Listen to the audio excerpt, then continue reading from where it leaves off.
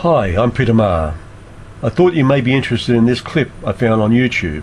It shows a vehicle with blue smoke coming out of the exhaust. This is a typical sign of an engine with dried and hardened valve stem seals. Blue smoke is caused by oil burning. Dried and hardened valve stem seals will allow oil to seep into the combustion chamber and produce blue exhaust smoke. The blue colour is not from oil burning, but from oil failing to burn. The oil forms tiny droplets that make the smoke look blue. All valve stem seals and gaskets are subject to deterioration over time. Using Liquid Intelligence 230 rejuvenates dried and hardened valve stem seals, preventing oil from passing down the valve guides and ending up as blue smoke from the exhaust. Replacing valve stem seals can be a difficult operation, often requiring specialised tooling and the removal of the cylinder head.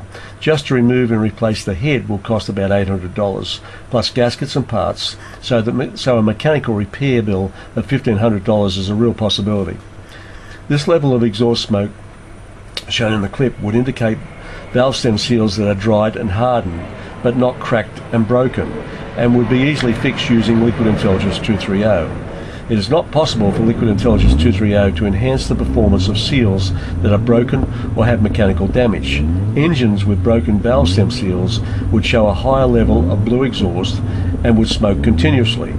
The success rate of using Liquid Intelligence 230 on this type of repair is very high. It's certainly worth a shot.